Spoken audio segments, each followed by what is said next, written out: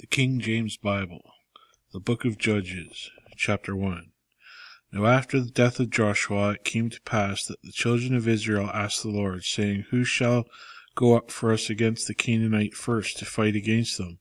And the Lord said, Judah shall go up. Behold, I have delivered the land into his hand. And Judah said unto Simeon his brother, Come up with me unto my lot, that we may fight against the Canaanites. And I likewise will go with thee unto thy lot. So Simeon went with him. And Judah went up, and the Lord delivered the Canaanites and the Perizzites into their hand. And they slew them in Bezek 10,000 men. And they found Adoni-Bezek in Bezek, and they fought against him, and they slew the Canaanites and the Perizzites. And Adoni-Bezek fled, and they pursued after him and caught him, and cut off his thumbs and his great toes. And Adoni-Bezek said, 70 kings, having their thumbs and their great toes cut off, gathered their meat under my table, as I have done. So God hath requited me. And they brought him to Jerusalem, and there he died. Now the children of Judah had fought against Jerusalem, and had taken it, and smitten it with the edge of the sword, and set the city on fire. And afterward the children of Judah went down to fight against the Canaanites that dwelt in the mountain, and in the south, and in the valley. And Judah went against the Canaanites that dwelt in Hebron. Now the name of Hebron before was Kirjah-Arba, and they slew Sheshai, and Ahiman, and Talmai. And from thence he went against the inhabitants of Debir, and the name of Debir before was Kirjath-Sepher. And Caleb said that he that smiteth Kirjath-Sepher and taketh it, to him I will give Asha my daughter to wife. And Othniel the son of Kenaz, Caleb's younger brother, took it, and he gave him Ashna his daughter to wife. And it came to pass, when she came to him, that she moved him to ask of her father a field. And she lighted from off her ass, and Caleb said unto her, What wilt thou? And she said unto him, Give me a blessing, for thou hast given me a southland. Give me also springs of water. And Caleb gave her the upper springs and the nether springs. And the children of the Kenite, Moses' father-in-law, went up out of the city of the palm trees for the children of Judah into the wilderness of Judah, which lieth in the south of Arad. And they went and dwelt among the people. And Judah went with Simeon his brother, and they slew the Canaanites that inhabited Zephath, and utterly destroyed it, and the name of the city was called Hormah. Also Judah took Gaza with the coast thereof, and Askelon with the coast thereof, and Ekron with the coast thereof. And the Lord was with Judah, and he drave out the inhabitants of the mountain, but could not drive out the inhabitants of the valley, because they had chariots of iron. And they gave Hebron unto Caleb, as Moses said, and he expelled thence the 3 sons of Anak. And the children of Benjamin did not drive out the Jebusites that inhabited Jerusalem, but the Jebusites dwell with the children of Benjamin in Jerusalem unto this day. And the house of Joseph, they also went up against Bethel, and the Lord was with them. And the house of Joseph went to describe Bethel. Now the name of the city before was Luz.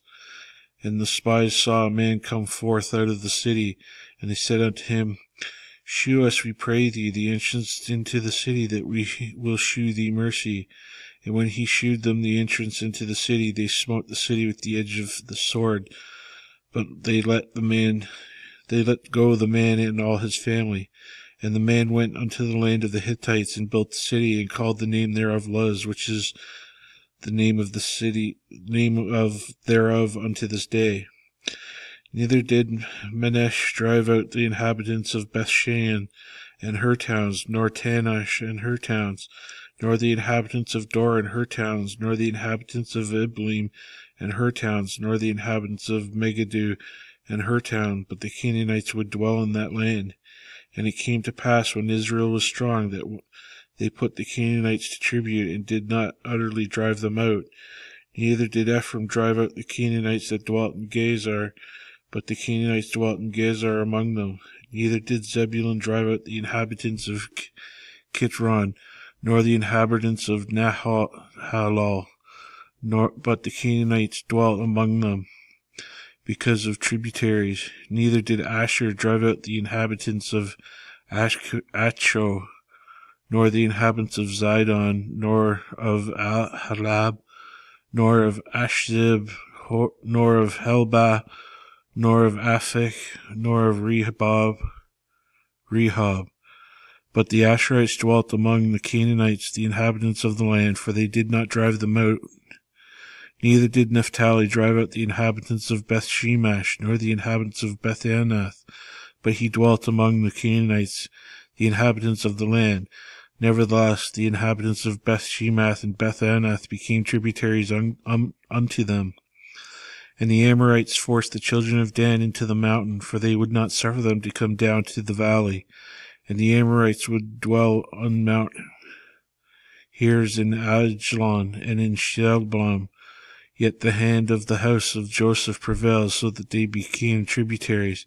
And the coast of the Amorites was from going up to Akrabim, from the rock and upward. Chapter 2.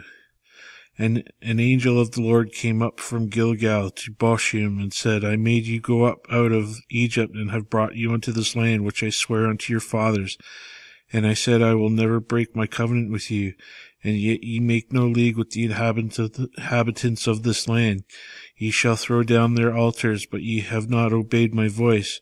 Why have ye done this?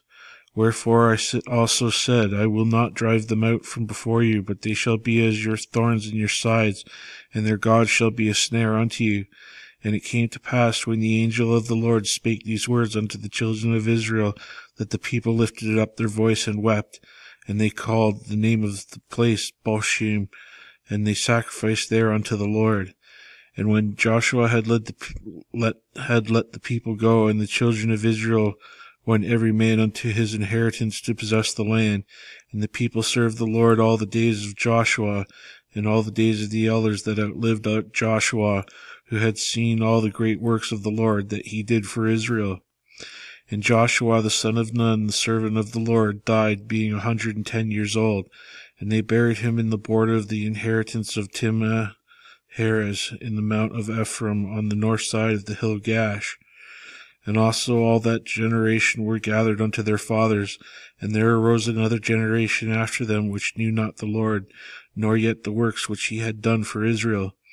And the children of Israel did evil in the sight of the Lord, and served Baalim. And they forsook the Lord God of their fathers, which brought them out of the land of Egypt, and followed other gods, and the gods of the people that were around about them, and bowed themselves unto them, and provoked the Lord to anger. And they forsook the Lord, and served Baal and Ashtaroth. And the anger of the Lord was hot against Israel, and he delivered them into the hands of spoilers that spoiled them, and he sold them into the hands of their enemies round about, so that they could not any longer stand before their enemies. Whithersoever they went out, and the hand of the Lord was against them for evil, as the Lord had said, as the Lord had sworn unto them, and they were greatly distressed. Nevertheless, the Lord raised up judges, which delivered them out of the hand of those that spoiled them. And yet they would not hearken unto their judges, but they went a-whoring after other gods, and bowed themselves unto them. They turned quickly out of the way which their fathers walked in, obeying the commandments of the Lord, but they did not so. And when the Lord raised them up judges, then the Lord was with the judge, and delivered them out of the hand of their enemies all the days of the judge. For it repented the Lord because of the groanings by the reason of them that oppressed them and vexed them. And it came to pass, when the judge was dead, that they returned and corrupted themselves more than their fathers, in following other gods to serve them and to bow down unto them. They ceased not from their own doings, nor from their stubborn way. And the anger of the Lord was hot against Israel, and he said, because that this people hath transgressed my covenant which I commanded their fathers, and have not hearkened unto my voice, I also will not henceforth drive out any before them of the nations which Joshua left when he died, that through them I may prove Israel whether they will keep the way of the Lord to walk therein, as their fathers did keep it or not. Therefore the Lord left those nations without driving them out hastily, neither delivered them unto the hand of Joshua.